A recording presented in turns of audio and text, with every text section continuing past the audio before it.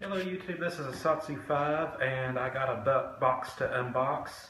The knife I'm using to open it up is the Victorinox Cadet, a Pioneer, which is a lot like the soldier knife. And I got an interesting box here. It says it has glass on it. Please be careful with it. And I know what's in here, but you do not. And I think you'll find it interesting. Because it is completely off topic of my channel. And it apparently comes with stuff that I didn't know it came with.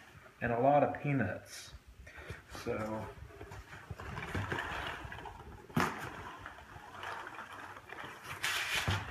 okay. As you can see, I got a bag that says Redhead Bootleg. Redheadbarrels.com. If you don't know what that is a whiskey and rum or spirit aging kit. And this looks like it's glass. And yes, this is a brandy cognac sniffle to taste spirits after you age them.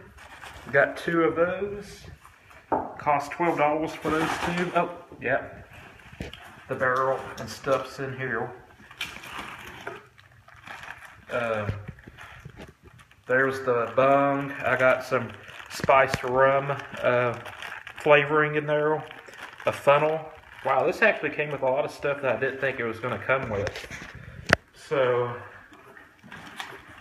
and then the star of the show is this oak barrel. There's where you put your spigot, the bung, and basically my goal with this, just a little bit of branding, is one, I want to try to recreate Bacardi Oak Halt, which is my favorite rum, and also I want to get a fairly young single malt scotch and mature it in this barrel to make it like a 20 or 30-year-old scotch, which, you know, if you're in the scotch community, you know, the older the scotch, the more expensive it is, and it gets pretty expensive. So hopefully I can like turn a relatively cheap investment to something that would normally sell for over $100 and up. So that's it. That's why I got these, because I thought if you're going to just enjoy either rum or scotch or whatever you're making with this, you know, might as well have the right glass. It's weird because it comes with a funnel, and I don't know what that is in there. We better check this stuff out, because I didn't get a whole lot of upgrades. A little flask, which I am not an alcoholic on the go, so I don't think I'll be using that. Let's see what this is. This video is taking a little bit longer than I expected. This looks like a shot glass. And where's my knife?